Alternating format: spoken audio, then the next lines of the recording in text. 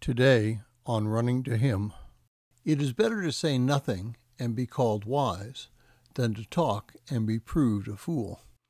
If you are joining us in going through Proverbs, today's reading is Proverbs 13, verses 1 through 10, and we'll be concentrating on verse 3. Proverbs 13:3 says this, "The one who guards his mouth preserves his life. The one who opens wide his lips comes to ruin."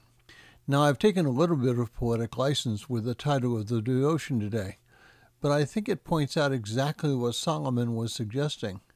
And a little later in Proverbs, chapter 17, verse 28, Solomon repeats this admonition.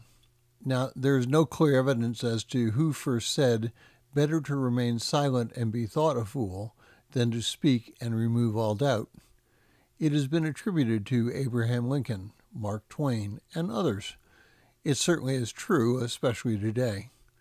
My grandfather used to say about me, "Blanchard's tongue hangs in the middle and wags on both sides." I was constantly talking. Now, there are a number of times when we as Christians need to keep our mouths shut rather than to speak up and stir trouble. Facebook gives many the opportunity to show people's lack of intelligence or the ability to just say just the wrong thing at the wrong time and be rebuked by thousands. Each Thanksgiving and Christmas, news articles appear giving advice on what subjects to bring up and what subjects should remain undercover at family meetings. The truth is that many subjects should remain silent at church as well. Now, it's never wrong to speak truthfully, but timing is important. When addressing something which is in the Bible or the church has taught throughout its history, a person can be confident of what is said is truthful.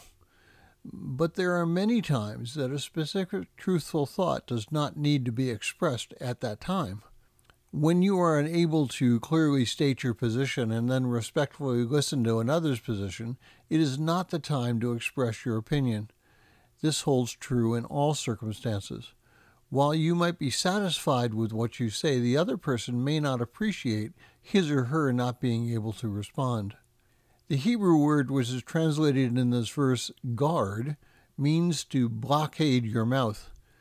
The picture is of a city which purposely cuts itself off for the protection from the enemy. When we guard our mouths, we are protecting ourselves from saying something inappropriate or foolish. Now, the Germans have a saying, "Put your mind in gear prior to your tongue starting to wag." The Greeks have a saying, and they might say, "Keep your mind." We need to protect our mouths by carefully thinking of what, when, and why we are going to say something. We don't want to prove ourselves as fools. Thank you for listening. We pray that today's devotion was meaningful to you. We would love to hear from you. You can use either Facebook or YouTube to like, subscribe, share, and tell others about us. If you would like to contact us, you can reach me at phineasjacobus@runningtohim.net.